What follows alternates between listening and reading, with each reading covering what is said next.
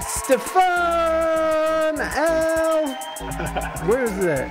Where's my Stefan L. Shit. Smith. What is happening? Here we go. There he is. Wow. Wow. Just beautiful. Just fails all around. Fails all around, but that's all right. All right. Welcome, Stefan. Thank you so much for being here. I truly appreciate it. No problem. I don't know if you were listening to any of that, but I want to know how accurate AI was. Was AI accurate? I think it was pretty accurate. Okay. I was going to say, like, the only thing was I play in the Hollywood Bowl Orchestra, and so I'm actually a section member of that orchestra, but sometimes I also guest principal, etc. So you did a pretty good job on that one. Almost. Well, I actually did do a little research, but Morby, welcome in. Welcome in. Good to see you. Thank you for being here. Yeah, no, the community knows that I've been freaking out about this AI thing because I don't do like compositions, but I do write. I do, I guess it is composition, but I write for artists. So it's not necessarily scoring or anything, but an artist, like, I don't know, and I'm sure you've dealt with this before, they'll maybe send you like a melody on that they recorded on their iPhone, and it's like, okay, something like this, and they're like, now make that into something. And so I work on that level, but it is still, it's, you know, I think it's a really interesting job. I love doing that. But are you concerned, as someone who is a composer doing film and stuff, are you concerned about artificial intelligence taking your job? Are you concerned about that at all? Man, this question comes up a lot. I'm sure it does. Yeah, recently. I don't know. I don't feel too concerned by it. I think that AI is a great way to be able to use it as a resource for inspiration. I do see that there can be conflicts later on down the line when it comes to licensing and details, or it's stealing, you know, basically your blueprint of how you construct things. But at the end of the day, it's still going to miss that human quality that humans bring to recording music or performing it live. So I think over time it will have to get to that level, but at the moment I'm not too concerned. Yeah, at the moment it's pretty infantile in it, but I mean it's still advanced. I mean, my God, have you seen anything that the new thing that Google has released, the music? I don't know if I've seen. No, I don't know if I've seen that. Well, here we go. This is okay. Hold on. Let me just pull up another. Oh, let me get you straightened out here. Oh, and by the way, everybody, this is Stefan. In the chat, I'm going to drop Stefan's link, so make sure y'all go follow him up and go listen to the new Batman soundtrack that just was released in April. So go and check it out. Let me see. Oh my God, you're really going to make me do this? Twitch? I can't even drop in my own chat right now. I don't have any mods in here, do I? Hold on, let me get you straight. Well, what is it called? Maybe I can look it up on my end. Oh, well, I got you. I'm just upset I can't drop your links in the chat. That's all. Got it. I will do it though eventually here. And boom. And I'll just do it, oh, I can't do it manually. I'm such a dork. Okay. Anyways, okay, so here's like a quick TikTok, and I don't know if you can see that, how well you can see it. Yeah, but, I can. Oh, and I'm going to have to share this with you because you won't be able to hear it. Tab, let's go. Boom. All right, so check this out. This is wild. Oh geez, it kicked you down here. There we go. All right. I just told Google's text-to-music AI tool, Music LM, to make lo-fi music, but for an epic fantasy video game, and here is what it generated with AI.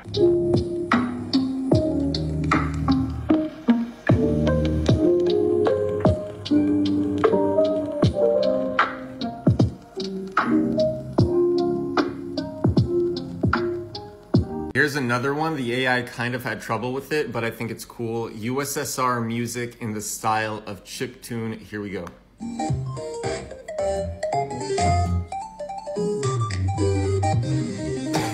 This was just released. And obviously there's some, it needs work, right? And it's at the ground level, but we are now at that level where it's text to sound, right? Text to a file that you can download and start using right now for your short film. And this is right now.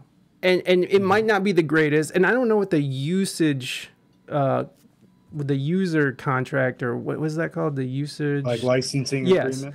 I don't know what that is going to be, because we're already having problems, right, with people, with AI kind of scraping the internet and coming up with people's images and then sort of repurposing them into different, things that people are trying to, create. But how is this going to go? How is this going to translate? And we're already here. Where do you think it's going to go here in the next couple of years? I don't know. Like what I listen to now, I think it is very bare bones. I think it's cool technology, but as far as like being able to, a lot of film music is about telling the narrative of the scene. And so many points of that is syncing things down to, a specific point in the scene and carrying the emotion that way. So I guess you could use text to be able to type in the time code and be like, hit this moment here, hit this moment there. But as far as like synced moments of like narrative emotion, I feel like it's going to have a lot more advancement to be able to be used as like a standard application for film. I think it's fine as like a blanket, or let's say the directors are trying to find an idea for the composer. Maybe they can go on there and type in something and get the sound, and then the composer can go from there and build their own original work. That's similar to similar to how we use temp music, Yeah. So I don't know. We'll see what happens, but I'm not too worried. Yeah, I know. After what I just heard now, I'm not too worried. I don't know if that's a hair flip moment, or I don't know. He said that was garbage, folks. Yeah. Well, here's the interesting thing. So here's like the breakdown of it, and what's interesting is that you can prompt it. You can prompt it with a melody that you hum, like you can hum it, and then it'll sort of interpret it as whatever. You can put in, it's called conditioning. You can condition it with images. And so I wonder what hold on. Let me share this. So you can hear it too. I don't know if it's gonna. All right, boom. So this is off of Salvador Dali's A Patience and Memory painting. So this is.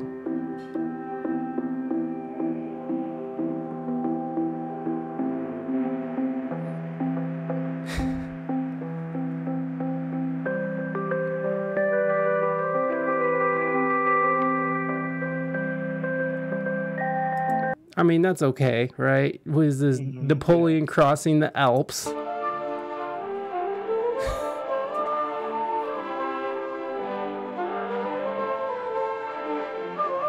Very interesting take. Yeah, right. Like on these images, yeah. It's interesting. It sounds like crap. Yeah, I agree, Movie Dutchman. But this is. I think it's just very electronic based. Right. So if there's people who are looking for that score, that type of sound, then they may be a little worried. But as far as like orchestral composers, I think they have a lot of things to do before it will reach that level.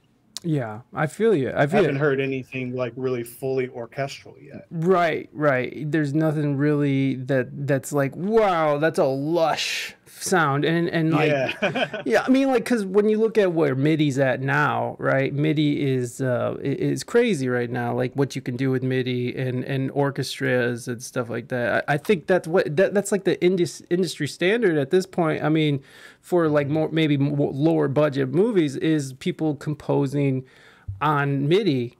Isn't that's correct, right? Like from your perspective? Yeah, I mean, it depends on, the production, like the budget, right, and also the timeline, So like, for instance, for Batman, we didn't have a a lot of time to be able to, for me to create the score and then record it and then, you know, mix, master, deliver. So in that time, everything you hear in the soundtrack, which I think clocks in somewhere around an hour and 27 minutes of music, which is insane, was all like recorded, performed by me and programmed by me.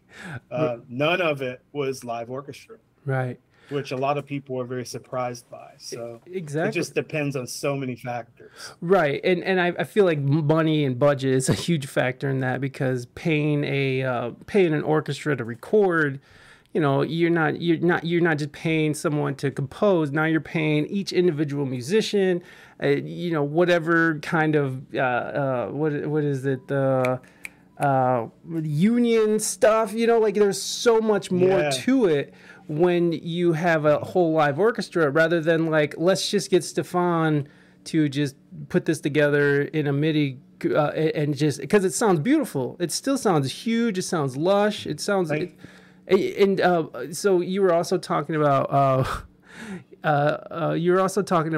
know, timestamps, time prompts and stuff. So you can actually prompt it to do different things at different times. So you can be like, okay, at 50, yeah, we're already there. I'm just curious.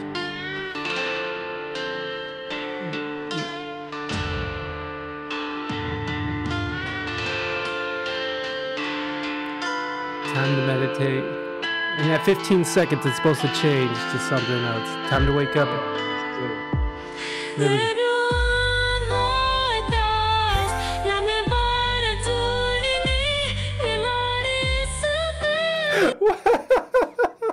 I'm sorry. Wow. They even got voices that say nonsense, but that's... I have no idea. Yeah. Gibberish. You know, and okay, so here's like a jazz song, because the jazz doesn't sound terrible.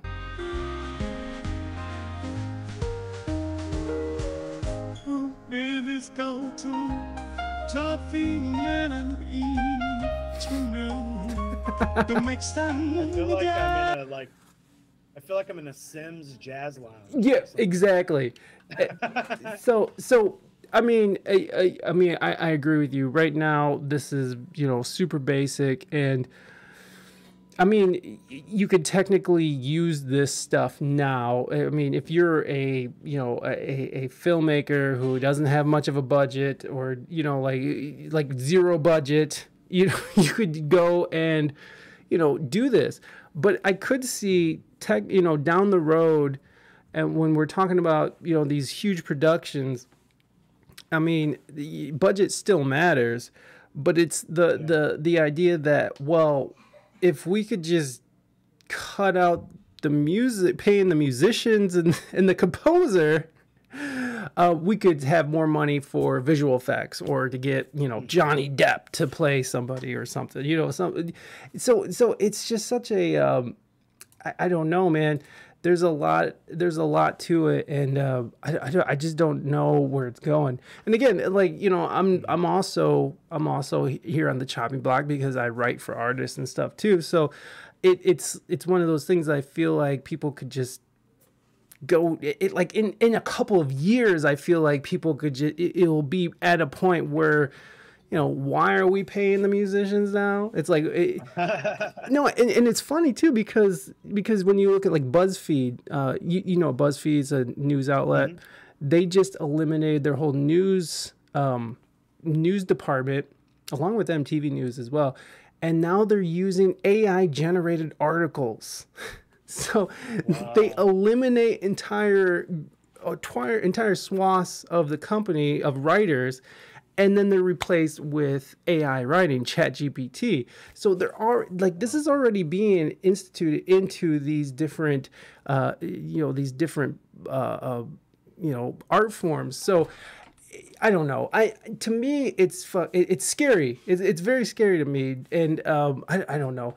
I know there's no reason to be freaking out right now, but there does seem to be something down the road that is waiting for us. I guess we'll see what happens. You know, like I said, as far as practical use for composers, I think it'll be excellent for establishing tone and you know, just discourse with the directors and producers to be able to like get ideas over to them quickly so you can extrapolate that and create something custom and unique for the production, you know. But as far as like, you know, feeding something in there, you know, bouncing it out and be like, here is the cue for approval, I don't think that's going to happen in time. So not based off of what I heard, you know. Well, yeah. I mean, this last thing here says string quartet with violins, which I was kind of intrigued to hear what they did. Epic movie soundtrack with drums. Let's see. Let's go. Let's go. Let's see if I'll shoot myself in the foot. I doubt it, but still, again, we're talking about something that's in its infancy, so it's like we still don't know where this is all gonna go. So let's check out this string quartet with violins into epic movie soundtrack with drums. Oh my God! Sorry, guys.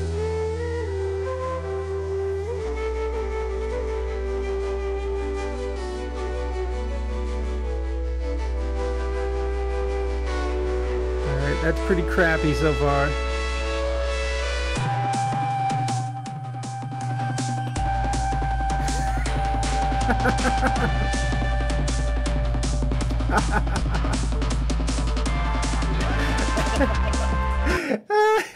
And as we suspected, he's like, "Yeah, it's got some work. It's got some work. It's got a lot of work." I agree. I agree.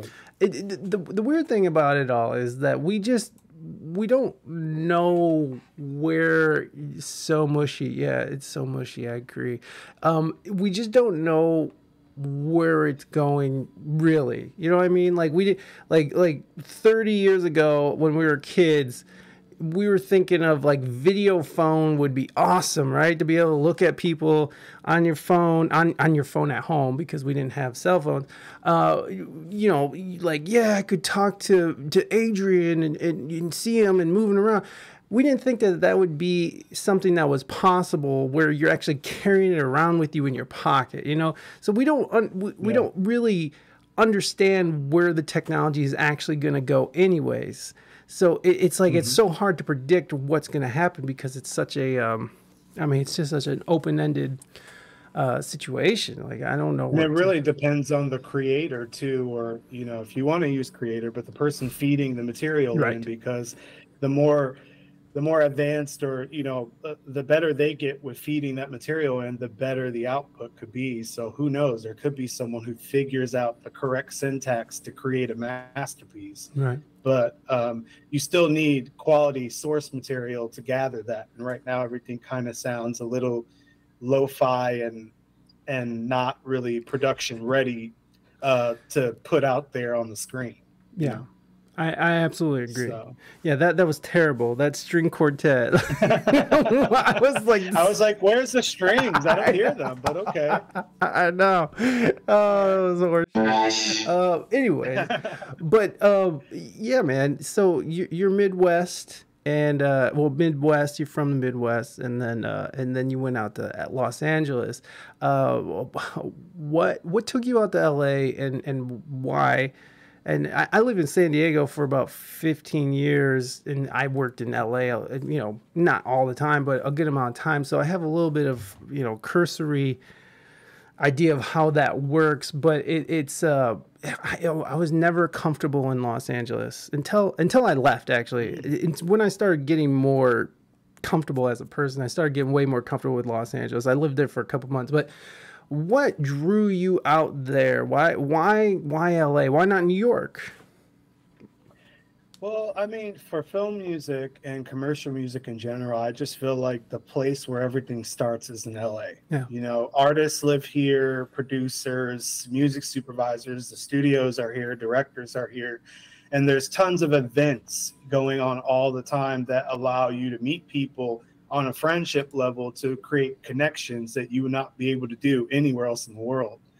So I knew that if I wanted to become a film composer and doing, you know, more studio film level projects, that I needed to move to LA. And originally, you know, I started as a violist, you know, all my life playing viola since I was like 8 or 9 years old, and then went to school for that. And when I came out here, I went to a program called the Henry Mancini Institute. And it was basically a program that had an orchestra. Everyone who was accepted got a full scholarship for the month. And we just lived in LA, and we like recorded on soundtracks and played blues and jazz and classical, like every genre you can imagine. And I was just like, man, this is really awesome. Like, I want to live in a place where I could like play Beethoven one week and the next week I'm playing with Rihanna. Like, it's awesome. You can't do that in Chicago. Yeah. And you can kind of do it in New York, but New York is just too many people, too crowded, and just, you know, over concentrated when it comes to the amount of people there and the amount of work. It's not a lot of work for everybody in New York versus LA. There's much more here and just more diverse work. So I just knew that if I wanted to get into the studios and start writing for film, that I would focus on my playing. And then I won a job in the Hollywood Bowl Orchestra. That opened up the doors to playing on all the motion picture soundtracks and video game soundtracks and TV stuff, and also meeting other composers, directors, producers, and stuff like that. And I just decided to stay. But the first 5 years were rough in LA. In which way? Everyone will tell you.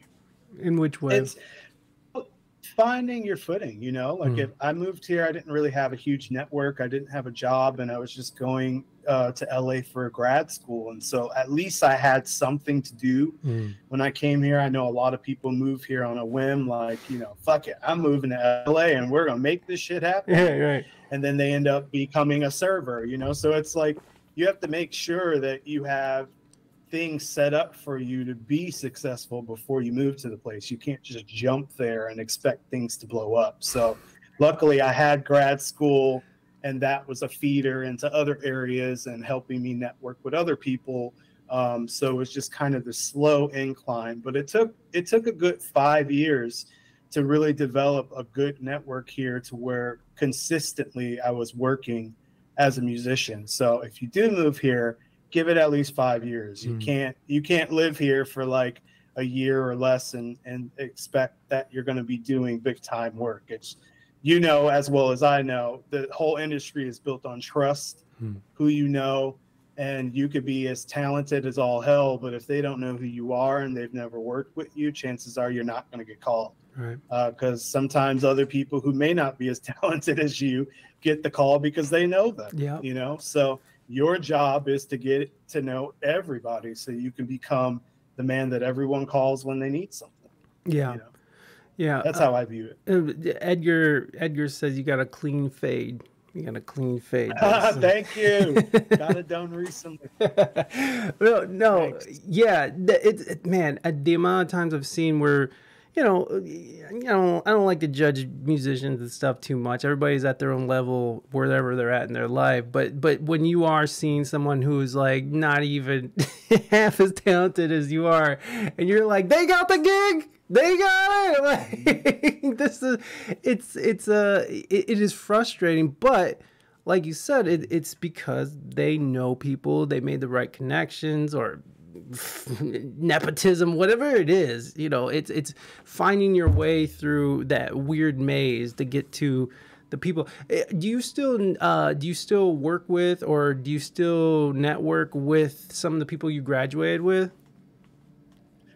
Yeah, I feel like we end up working all the time. Some of them I'll see on recording sessions in the studios or live performance stuff. Once you finish school, depending on how you want to proceed, some people end up staying in LA because they love the versatility of work.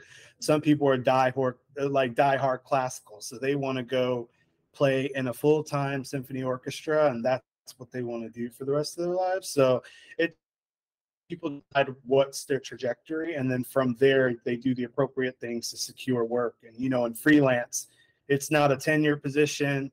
It's all based on your own, work ethic. And so if you're a lazy person, then don't do it, because you're going to work 24/7. Yeah. There's no such thing as a 9 to 5 when it comes to freelance music. Right, right. And that's what, people don't understand. It's like, I was kind of griping at the beginning. It's like, man, I need to start working for myself again, because I don't like to be on other people's schedule. But it doesn't mean that I wasn't working really hard, because you're constantly, what's next? What's the next thing? And it's like you're in the middle of a project and you're talking about something that you're going to schedule down the road because you want something lined up afterward, because you got to eat, you got to pay rent, or, house payments, whatever it is. It is tough. It is tough. Do you find that people who only concentrate on, like, I only want to be an orchestral musician and that's it, I don't want to, do studio work or anything else, do you find that they find a good amount of success where they can do that full time? Or do you think it's something where you kind of got to hustle? Because LA, well, Southern California in general is just a very expensive place to live. And, there's people who are on TV shows who are still struggling because they're just trying to maintain maybe a lifestyle, or maybe a, just their basic rents and needs. Do you find that people who concentrate on just, being an orchestral musician, as opposed to like someone like you who is like, I compose, I perform, I teach, or whatever it is on the side, do you find that they struggle more, or are there people? I'm sure there's people out there who just do that and are fine and are making great money, but as someone just getting into it, I think, well, getting a full-time orchestra job is like winning a medal in the Olympics. Like, let's be honest, right. Many people, they go to conservatory or whatever, and they're like, I want to be a world famous soloist, but I'm sorry, if you haven't been a soloist by the age of 16, it's probably not going to happen. So your realistic routes as a classical musician is going to be playing in an orchestra, whether it's full-time or regional orchestra, or doing your own thing, playing freelance, teaching, like you were saying, anything like that. So I would say the percentage of people who actually win a full-time orchestra job is probably the top 2 to 3% out of everyone who's playing in classical music. And, those jobs range. LA Phil is one of the highest paid orchestras in the United States. I think, don't quote me, but I think last time I checked, it was like $160K a year for section, like violin 2 back of the second violins. Damn. Starting salary is $160,000 a year. Wow. But there may be one chair open and 300 people show up for that all around the world. So you're competing with all those people to get that one chair, and after you win that spot, you're still on probation for up to 2 years. So you could be in that spot for 2 years, and the section and the music director could decide that you're not a good fit and let you go, and you're thrown right back out into the audition pool again to do it all over. So I've played with professional, top professional orchestras and stuff, fortunately, is like a sub, because it allows me to be able to have the freedom to do other things. If I was playing in a 52-week season orchestra, I wouldn't have time to score films or do arrangements or play in recording session stuff.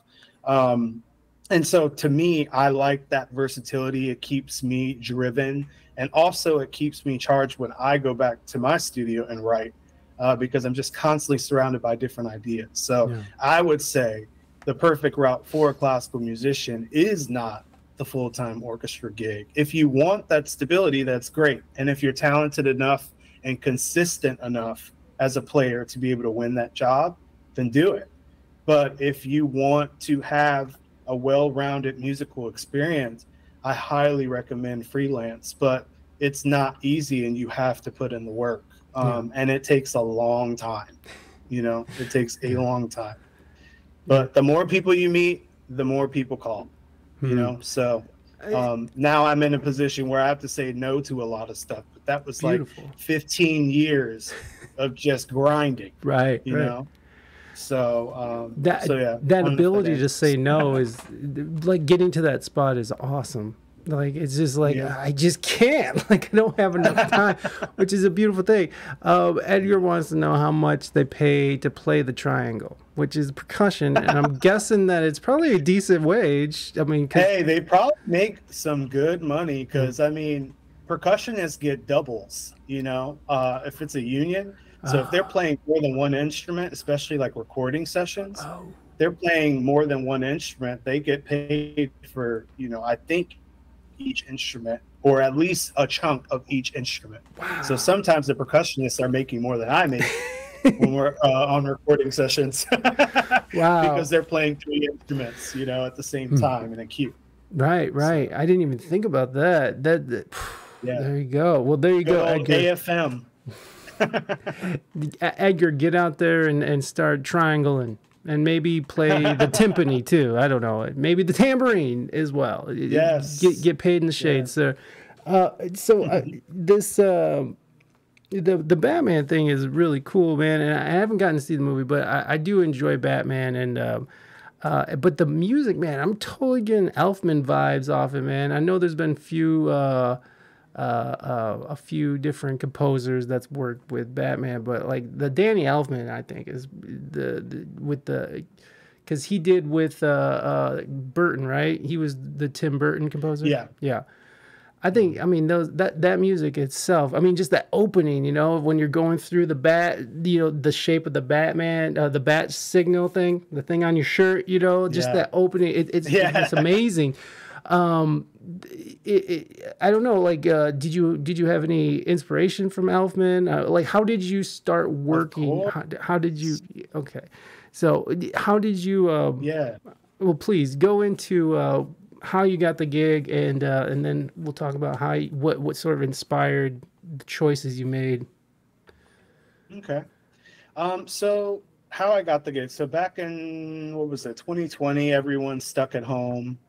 Studios are closed and everything like that. So there was this app where some of you may have heard of it, Clubhouse. Oh, yes. That was going around like crazy. And so that was one of the times in the Hollywood universe that you could actually connect with people without a middleman, because everyone was on that damn app because they were bored, you know? So there was a conversation that they were having about just diversity, inclusion behind the lens, which I think is very important, that Hollywood acknowledges that there's talent that isn't just, you know, let's just say it, white, and that people, you know, and also behind the lens. So, you know, a lot of times Hollywood likes to put forward, you know, people of color as directors, producers and things. But when it comes to composers or, you know, editors or things like that, they don't really think about that. They stick to their typical crew of people that they know and trust, like we were talking about. Right. So that conversation came up, and I basically put my virtual hand up and went on stage, and there were a lot of pretty big directors, producers on the stage listening. And I just told them about my experience being in the orchestra, you know, looking in the booth and not seeing anyone that really looks like me, or anyone in the orchestra looks like me, or anyone on the podium. And many times being, you know, one of only maybe 3 Black musicians on the stage consistently. And that really hit home for a lot of people that were listening. And so my agent, my agent now actually heard that and hit me up and emailed me and was like, I want to represent you. And then several directors hit me up. They were like, hey, we want to chat. And then later on down the line, the director, Sam Liu, for Batman and producer, he hit me up. I think it was sometime around 1:30 in the morning or something, because we're both night owls. And he was like, I want to talk to you about something. He's like, how would you like to score the new animated Batman? I'm like, holy shit, yes, of course. So it was literally, like everyone says, being at the right place at the right time. You know, you can't plan these things, but one thing that was in common, what was I doing? Networking. Always networking, and also having the ability to back it up as well, right? Because there's a certain amount of luck, but there's also a certain amount, like, you need that skill to back that up. And you already had some films and stuff under your belt, right? So like the director was able to look at your portfolio, I guess that's what you call it, and be like, and it would be like, okay, this guy can do it. So that is wild, man. That is so wild. Clubhouse, and it's funny how fast that sort of came and went. I know it's pretty much garbage now. But yeah, I think having the ability to back it up, obviously you can't just be all talk and then it sounds like crap, you know? So like production quality has to be good. But this was like my first studio film release. So it's, you know, it's a lot of trust that Warner Brothers and DC had to have in me to be like, all right, well, let's give them a shot, you know? And I'm glad they did. You know, I think they were happy with the outcome. I think the score turned out great, and I'm excited for everything else coming up. Yeah, for sure, man. That's a beautiful story, man. Like I love that. That is a great, like, a current technological LA story, right? Just at the right time, at the right. Never underestimate the power of connection through social media. Yeah, I'm just going to say that. You may think that, you know, some of these artists, they don't look at them or they have another team, but you'd be very surprised. Like even during the pandemic, I connected with some pretty big actors, actresses, other big directors just by sending them a DM and telling them like how much I love their stuff. And I wasn't shooting over links to my reel, but having a personal connection, you know, that's the number one thing. Like tell them what you like about it and why you want to connect, and then from there they can make that decision to go further, but at least you're not trying to take something from the jump. You know, give something first and then they'll give you something. It's just approaching somebody. It's like, Mr. Zimmer, I'm a great violist, and I think that I would be your number one chair in your next composition. Let's go. Like, I think that's how it worked.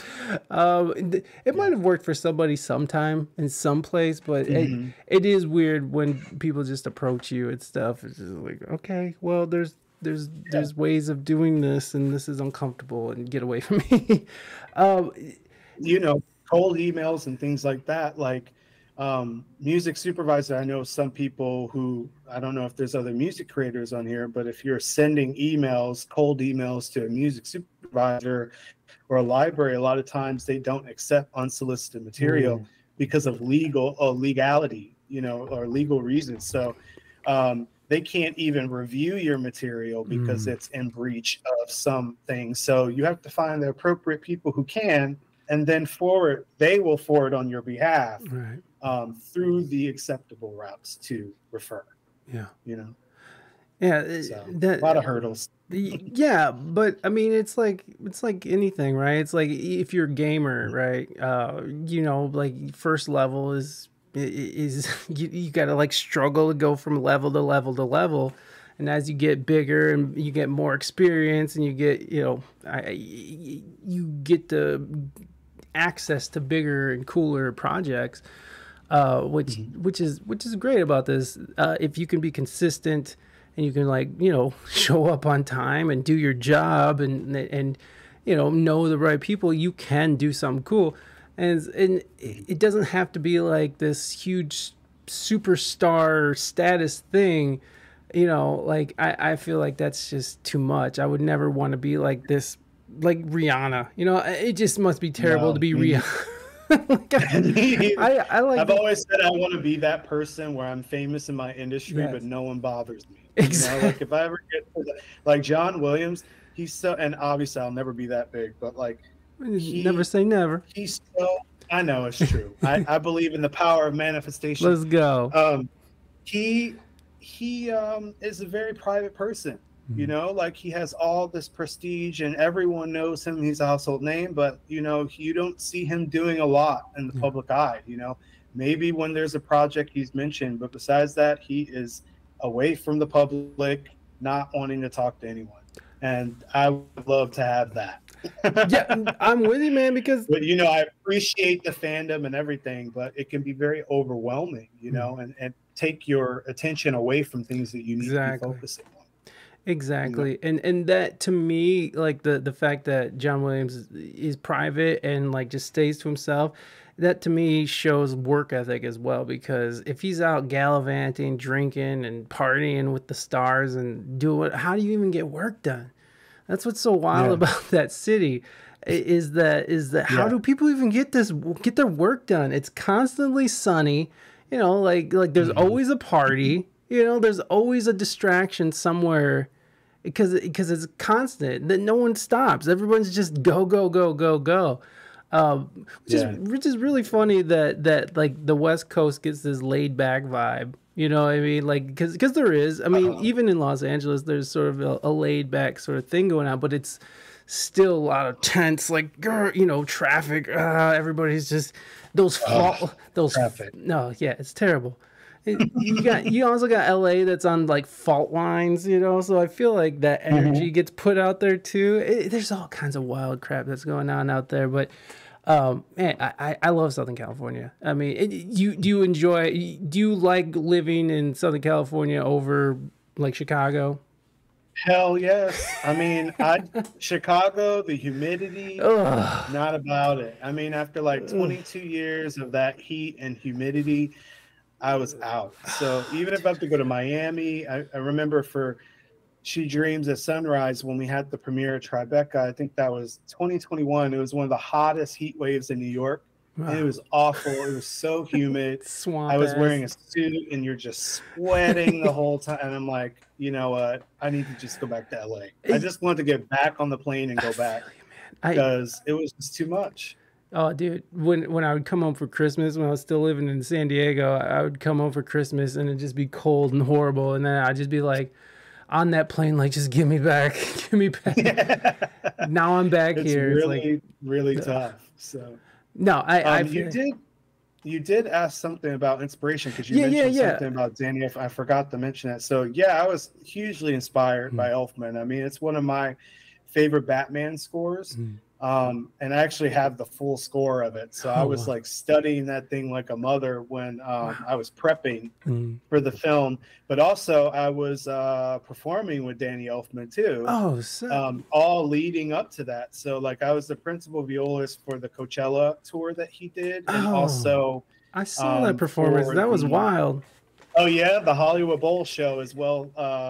So I was literally surrounded by Danny Elfman for months before writing the score. So I feel like his music was a direct reflection in my score, but I also feel like it's unique in a sense too. I was inspired by Elfman, but also Elliot Goldenthal and, the original OG that people don't really know about, Shirley Walker, who did the animated series, which everyone loves the music from that. Oh, yeah. She was the main composer from that, and she was a huge, I guess, beacon of the sound of Batman. I think Shirley worked with Elfman on orchestrating some of the stuff for the soundtrack, I think, along with Steve Bartek and his other people on his team. But that it's crazy because at that time women composers weren't really in the forefront, but she definitely was, and she definitely deserves to be talked about more because her music's incredible. So I think it was a marriage of all of that, a little bit of Hans, a little bit of James Newton Howard, and a little bit of myself, a lot of it of myself, I should say, since I wrote it. But yeah, I just really wanted to stay true to that sound. Like we all know what Batman sounds like, even if the melodies change.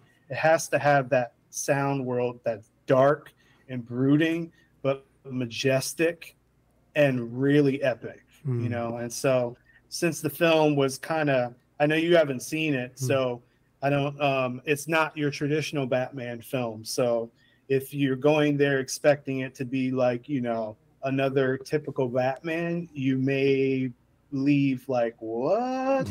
But it's very Lovecraftian, very fantasy, elements of horror. So the score kind of touches base in that, in this like fantasy horror type of score versus your big theatrical Batman soundtrack. Right. And this is going off a book too, right? There was books. Did you end up reading any? It's a 3-part comic series, I think. Yeah. I actually did go through a little bit of it. Oh, cool. I thought it would be important to kind of know from the source material where we're going with this, but the film follows the books as closely as it could, to the point where they did have to be, make considerations for the film to make it more updated and what audiences today would want to see. So I think for the most part, they tried to stay true to what Mike Mignola and Richard Pace did in the comics. But it does have some few twists there, and there's a lot of Easter eggs in it with characters that you are familiar with that may not be so familiar anymore, if that makes sense, without giving too many things away. Right. No, that's rad, man. That's really cool. And now, were you a fan of Batman going into this?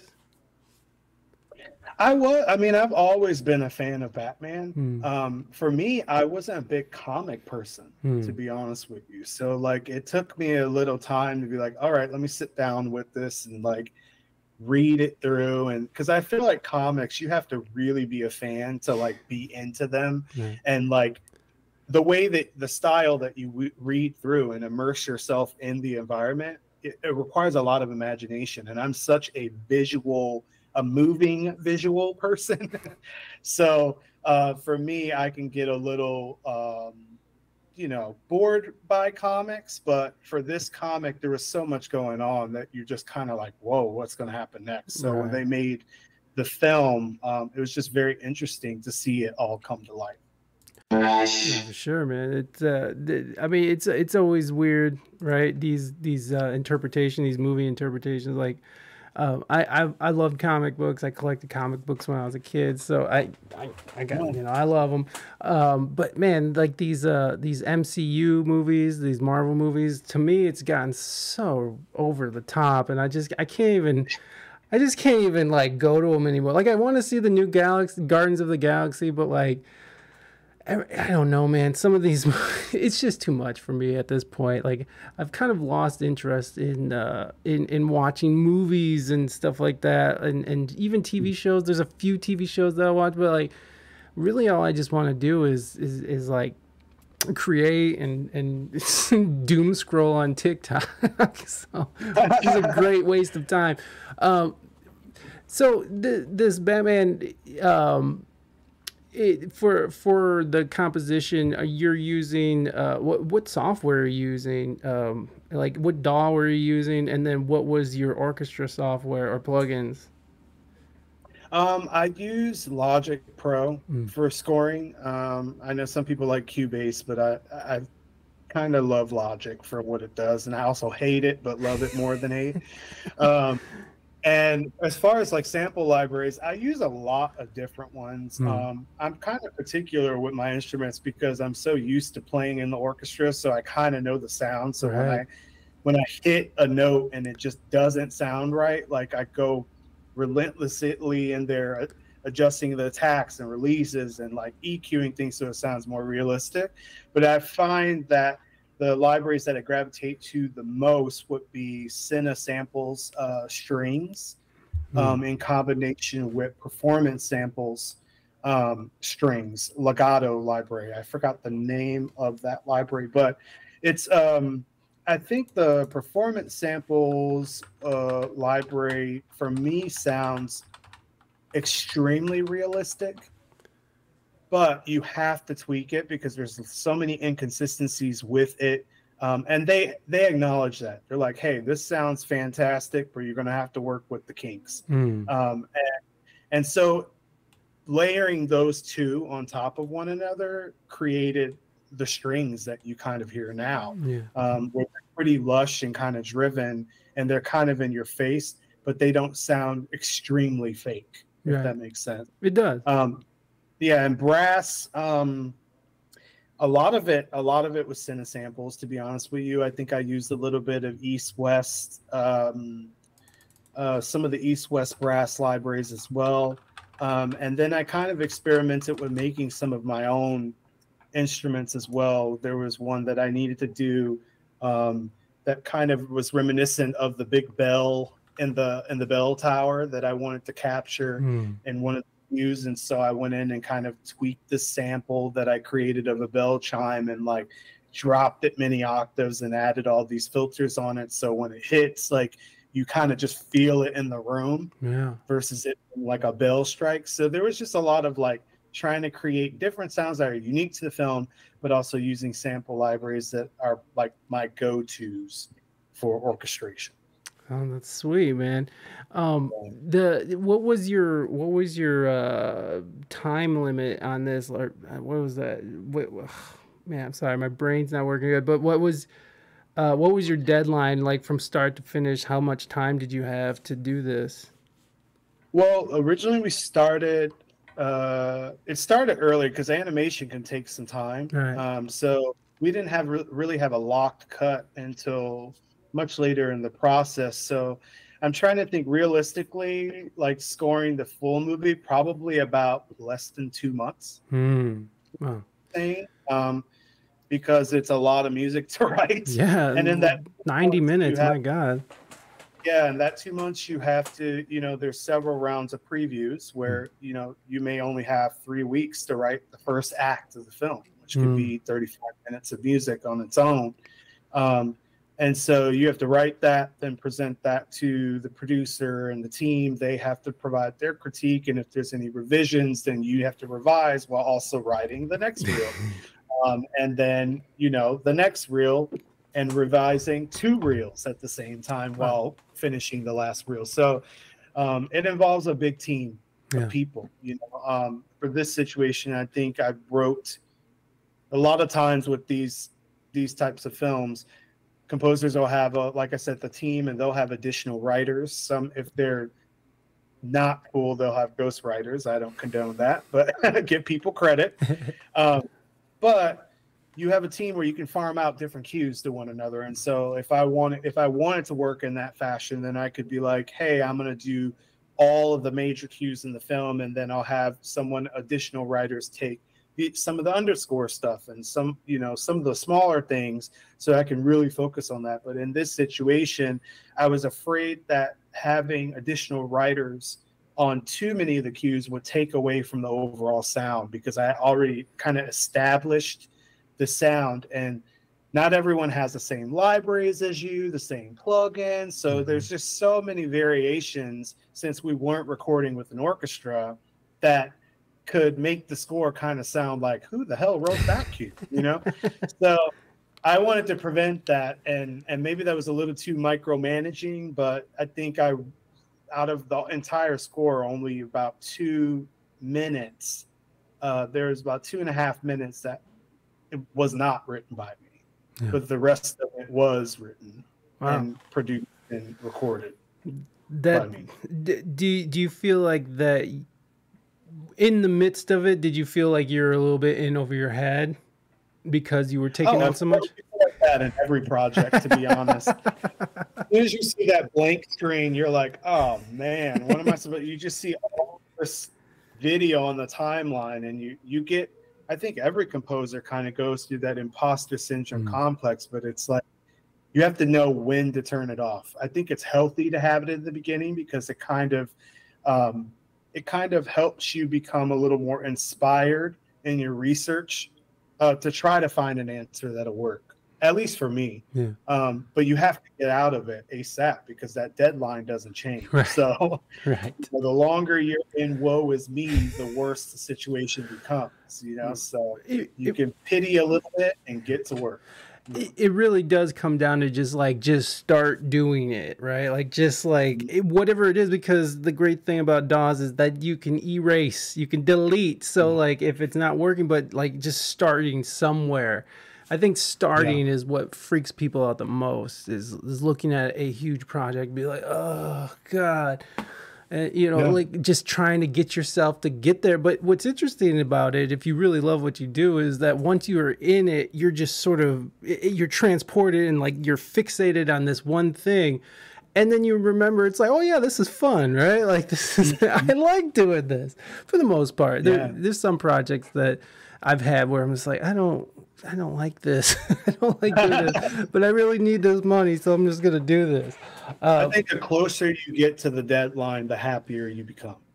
So it's for film scoring, it can be very daunting, because you have to separate yourself from the music sometimes. Like when I submit a cue in, I have to realize I'm writing this for the production. So I have to let my ego go. I have to let everything go, because when I get notes back, I may think the cue works perfectly for the scene, But the director can just be like, trash that. I don't like it at all. You have to start over and create something new. Wow. And if you get into your emotions about that, it can easily become a very dark place, you know? And I think we all go through that, but as far as film scoring in general, you really have to have a thick skin, and you have to be able to disconnect yourself emotionally from your music, which kind of seems counterintuitive, you know? But you become more connected to it once you see approval at the top, and you're like, oh, okay. Oh yeah, this is great. That's the cue. Moving on, you know? Right. Well, no, yeah, exactly. Because at the end of the day, when you're making music for a film, like, you are still like working as a part of a team, and people have to approve it, and you could sit there and try to, like, you know, hold your ground, but like, what is that going to get you other than a bad reputation that you're hard to work with, right? Exactly. So it's a catch. Well, and if you don't like constructive criticism, don't do film scoring. Well, don't do art in general, right? Like, don't do any kind of art, because if you can't take any kind of you know, criticism of any kind, like, then, you know, it is not going to work for you. This is not going to happen. And like you were saying, at the end of the day, it really comes down to them paying you money for an asset. You know, just like if you were working on a video game and people are creating assets for the game, you don't own that material afterwards. I mean, if it's a studio film, you get credited as the writer, and obviously for copyright purposes and PRO things, you get your appropriate percentages for that, but it becomes IP of the studio. So they want to make sure that this IP is exactly what they need. So if you view it in that sense, then you become less emotionally attached and just say, okay, this is an asset that they are purchasing from me versus this is my masterpiece, you know, like separate your commission, your personal projects from your work. Right. And when you do that, you'll be much happier. Yeah. That was one thing that I had to learn. It just, because you'll drive yourself nuts if you really hold on to that kind of mentality. And and I feel like you put yourself in this like weird little like victim mentality where you're like, oh, why is, you know, no one wants to work with me. Oh, why is everybody so mean to me? And like, it's like, no, you're just, you know, and of course it's we're musicians, we're artists, and we're emotional about our shit, right? We get upset, we get attached to things. They're our children, but who said that? It was like, you got to kill your kids, kill the baby or something. It's like, he's like, you got to learn to like kill your children, because it's in the business itself, because, you know, you're gonna think this is the greatest thing in the world, but, you know, the producer's like, no, that don't work, start over. And the best part is when they say it doesn't work, then you do something else, and then they come back to the idea that you did the first time, and then it's finally approved, but you had to write 3 other versions before they got back to them. So that happens too. He's making a million revisions. Hey, Michael Allen CPA, thank you for that raid with your friends. Welcome in, everybody. I appreciate y'all. We are talking with Stefan L. Smith, who is a composer, a violist, and everybody, make sure you go follow Michael, and make sure you follow his boss, Goat versus Fish, who is a tyrant. He's stern but fair. So go make sure that you give Michael a follow. And, of course, his boss, Goat versus Fish, who I still say goat for life. Goat for life. Thank you. I usually do like a raid song, but our guest today has a time limit, so I'm not going to do it right now, but I will do it after our guest leaves. But I love you guys. Thank you so much for that raid. And now we're back over to Stefan here. So you were mentioning that you know, like having representation, and I was curious if you were if how you felt about, like, because there's a big controversy right now, especially with the Little Mermaid, right? With the new Little Mermaid and her being. How do you see that when you have like tradition? Because I think we're about the same age, so we we came up with the original Little Mermaid and Ariel, and we came up, you know, with Lion King and all that stuff. How do you feel about them sort of going back and changing these iconic characters for today? It's a loaded question. I feel like people are very connected to, you know, nostalgia. Right. You know, when we see something, we grew up with it. We don't want it to change. That's how it was, and that's how it needs to be. And some people feel that, you know, you don't have to change it. You can do a spinoff, and if you do the spinoff, then you can elaborate or change things, but you're not affecting the original idea. But what people don't realize at the end of the day, and maybe I'm just too logical or literal, it's Disney's IP. They can do whatever the hell they want. Okay? Like, end of the day. Yeah. So they want to change the characters to everyone, Asian, Arab, whatever they want to do, they can do it, because the story is theirs to do it, and it can be changed in any way. I think it's cool that they offered this version of it. It's not the same, but at the same time, do we want to keep creating the same thing over and over? I think it's okay to push that envelope. So I have no problem with it. Maybe I'm biased, but other people have talked to me about it with other films too, where they like change a character and now they're gay, or they change the character or something, and it's just like, why do you care? You know, like it, like honestly, like why do you? Is it entertaining to you? Is it affecting your life that much to where they own the IP of this and want to change it and flip the script? I mean, it's their story to tell. Yeah. Right. I 100% agree with you. I mean, it's not. That's how I feel. Well, and you know, people, no, and that's fair, and I understand that it is a loaded question, because either way, you're going to be wrong to somebody, right? It's like, no, fuck that. My childhood is better. I mean, it means more to me than anything else. So you need to make sure that you create according to my childhood. But at the end of the day, you're right. The you don't own that, you know, like, and as consumers, we do kind of feel like we own some art, right? Like everybody has like a little piece into it, because we all sort of either paid the ticket or we all decide we're going to listen to this, and a bunch of, you know, so it sort of does become part of the milieu or whatever. It becomes part of the lexicon of public repertoire. Yeah, exactly. but yeah, I don't. Who gives a shit? Like, I'm sure that young lady's did do a great job, and I know she is. I mean, I've seen some, you know, some clips and things like that, and I've heard the music or some of the music, and it sounds incredible. And I mean, they do this on Broadway all the time. No one complains. Yeah, you know. Yeah. So why is it that we put a camera in front and we change things? Now everyone's irate. Everybody's losing their damn mind. Yeah, it happens all the time with leads and understudies and whatever, and it may be a different hue, and they may have a different timbre in their voice, but that's okay. Like, you're changing the story a little bit and making it new. I don't see anything wrong with it.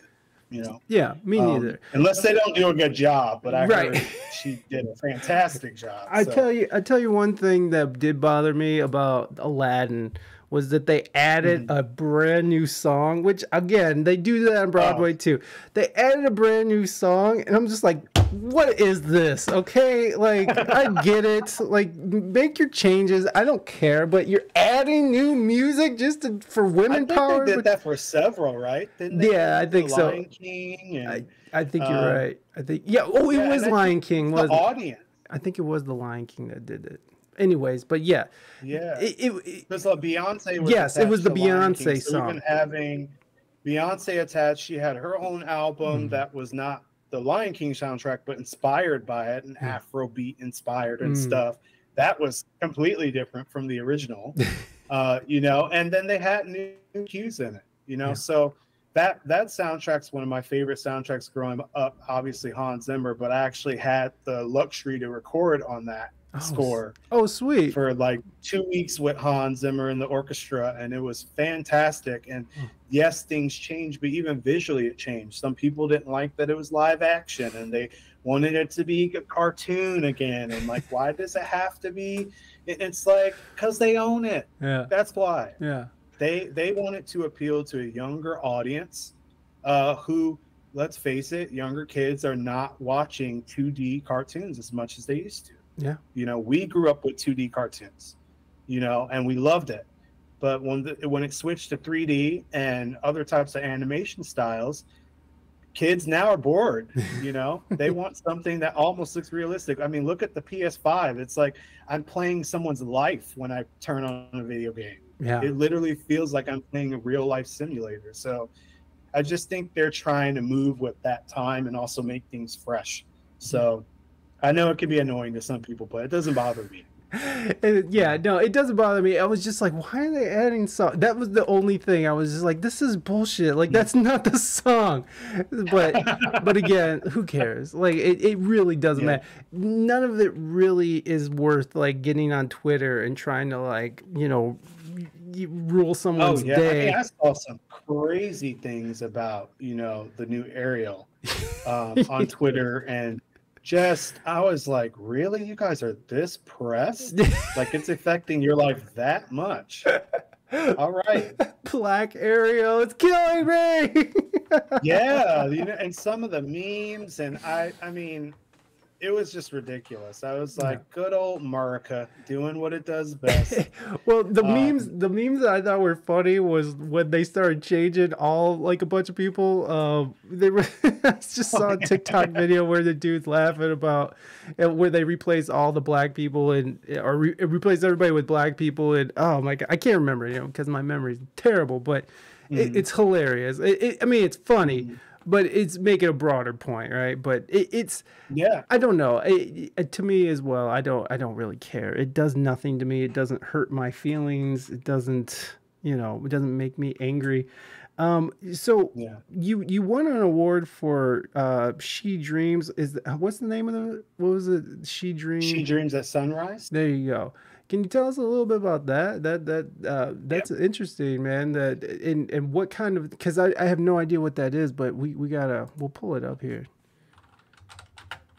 Yeah, well, She Dreams at Sunrise is a short animated film that was directed and basically created by Cameron Johnson. He's a really good friend of mine and a very talented director, but also owns an animation studio. Oh, right. And Tribeca basically reached out to him to be part of a series that basically was commemorating the death of George Floyd. I think it's the 8-minute 47 seconds film series. So several directors were invited to produce films that were around 8 minutes and 47 seconds commemorating the time that it took, you know, for him to pass.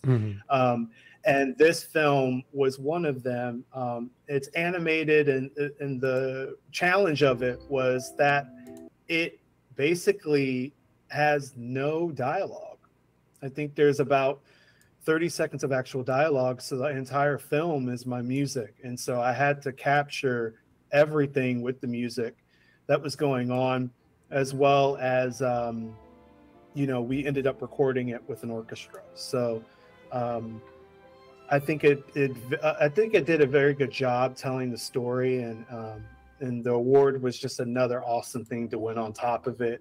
To be able to just kind of showcase the film for what it is. It's a beautiful story. I don't want to give too much away, but it hit home with me just dealing with things in my family of just aging parents and taking care of them and just being kind of like a caretaker with someone who needs that type of help. So, and interesting enough, it connected with my partner, whose art is in back of me that you can see. Oh, right. My partner, Ryan Goberdon, we actually met at Tribeca. He was at the screening and I flew out to LA and I saw him at the after party, and that's how we met, and we just kept talking and we're still together to this day. But had I not gone to the Tribeca Festival, I would have never met him. And had I never scored this film, I would have never met him. So it kind of is a nice little thing that brought us all together. Cameras, my partner, and other people at Tribeca, all of that. It was all done because of She Dreams at Sunrise. So I love this film. Oh my God, and I think most people who'll see it will love it.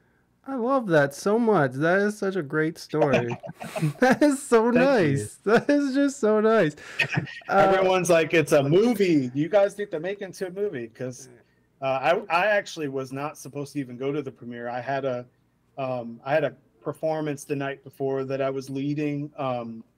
And I took a bow on stage, and my agent was like, "You better get your ass to New York. Like, that film is all your music. You need to be there." And it's Tribeca. So I got a red eye, flew out, barely any sleep, went to the festival, saw the screening, and then it ended up being an incredible weekend. I'm just glad I decided to, you know, bite the bullet and just go, because I was 2 seconds away from going home and passing out and going to bed for the weekend. Oh, so, yeah, it's all about the things that I always get those mixed up. All about the chances you didn't take or did take. I don't know. Who cares? That's nice. You got to be out there. Both. Yeah. What's a good way? You were talking about, you know, networking and stuff, and as someone who, you know, worked their way up through the ranks here, what was like one of the big networking things where you found that, like, and what's your strategy on it? Which sounds kind of weird, but, like, you know, you should have some sort of strategy when it comes to your career in life. But it just sounds like you're using people, but that's not it. You're literally just making a connection to other people. So what was some of the ways that you found that was the best way for you to sort of start networking within a city like Los Angeles? Well, I think just getting out to events, like I was saying, you know, a lot of times if you're a musician, joining different organizations will allow you to meet people. They have mixers, either if they're online or in person.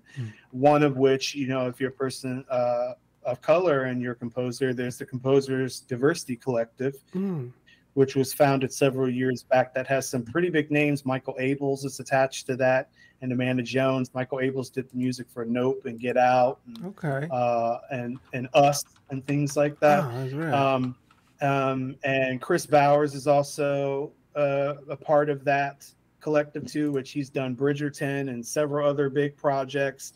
And so through that, you just meet people, and they like, "Hey, we may need an additional composer," or like, "Hey, I can't do this project. Would you want me to recommend you for it?" And like, it's like a society that, yeah, you pay something, what is it, $200 for the year, just like you would if you were a member of the Society of Composers or Lyrists or any of these organizations that are meant to help you network and make solid connections. So takes you away from the computer screen of cold emailing and just meeting people. So going to festivals, going to, you know, Comic-Con, you know, all these different things allow you to go to events where you can meet people and make solid connections and friendships. You know, even when I used to go to GDC in San Francisco, the Game Developers Conference, and it was so much fun because it was like the geekiest thing in the world, and I'm totally a geek, but it's a whole new level of geek. I'll just say that. Like a whole massive dance floor of people like fist pumping the 8-bit music was a little too much for me, but I loved it, and I was surrounded by that, and you just never know who you're going to meet there. You know, you could be dancing right next to somebody who's like one of the lead game developers at Ubisoft or you know, Konami or anything like that, and you guys are just drinking and having a conversation, and next thing you know, you're sending each other info, and they're emailing you in a few weeks. So it's just getting out there, you know. Was that and if you're not in LA, it's a little harder, you know.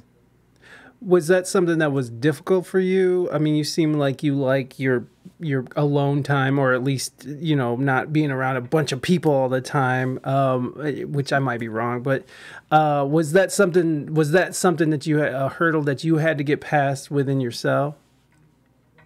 I think the amount of time I allotted to it, I had to adjust, you know, because if you do it too often, it could be overwhelming. But also, if you do it often, you could become more comfortable with it. You know, so you have to find that equilibrium where you're doing it enough to where you can be an honest representation of yourself, or representative of yourself in the moment, because so many people get in their head when they're networking and they're like, what do I talk about? What should I say? Blah, blah, blah. But the more that you do it, the easier it just becomes second nature. So I think now I've become more of a hermit just because of deadlines and things I have to get done. So I have to be very selective about what I'm going to. But before, when I had plenty of time, I was twirling all over the universe trying to make connections, you know? For sure. So you do what you got to do. Yeah.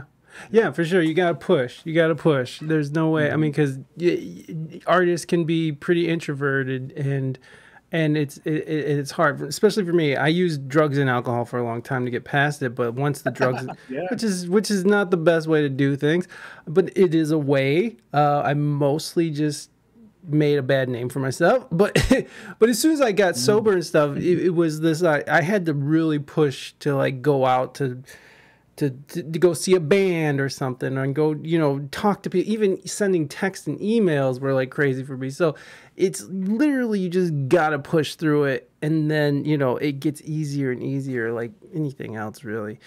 Yeah. I know, Stefan, thank you so much for coming on here. I learned so much, and I appreciate you sharing your life and your experiences with us. I have been asking everybody, what's the best piece of advice you've ever gotten? Which is a hard question. That's really difficult. Best piece of advice I've ever gotten. I got another question if that one's too hard. That one's hard. What's another one? I have to think about that. Do babies